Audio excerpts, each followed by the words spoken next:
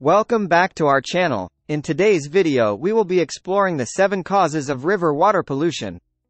Firstly, industrial waste from factories that are improperly disposing of hazardous materials. Secondly, agricultural runoff containing pesticides and fertilizers that seep into the rivers. Thirdly, sewage and wastewater from residential areas and improper management of treatment plants. Next, oil spills from tankers and offshore drilling activities that contaminate the water and harm aquatic life.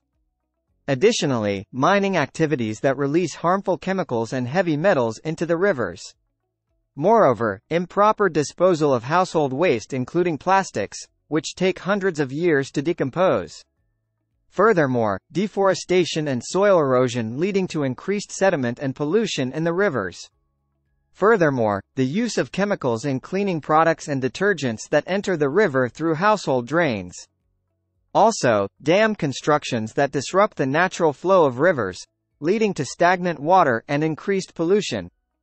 Lastly, climate change, which affects rainfall patterns and temperature, contributing to the pollution of river water.